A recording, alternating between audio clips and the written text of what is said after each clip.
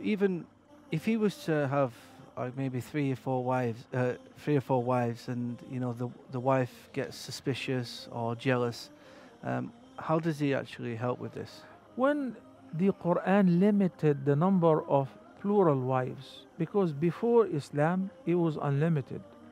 In any religion before Islam it was unlimited. And neither the Bible nor the Torah have ever addressed this matter. It was only the Quran which limited the number. But Allah subhanahu wa ta'ala says, فَإِن لَمْ تَعْدِلُوا فَوَاحِدًا. So yes, he said one or two or three or four.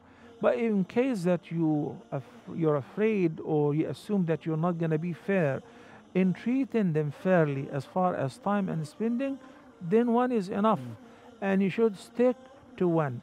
So the fairness in dealing with the co-wives is concerning the time that you spend with them, the money that you spend on them, everyone based on their needs. This one have kids, this one doesn't have, based on their needs.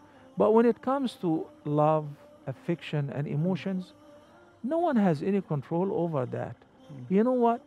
Even with your own kids, you may like one of them more than the others, right?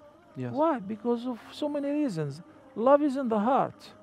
So sometimes without a reason, you have Maryam, you have Sarah, you have Anas, but you like Anas more than anybody else, or you like Sarah more than anybody else, or because one of them is the youngest, or one of them is they exchange the same feeling with you.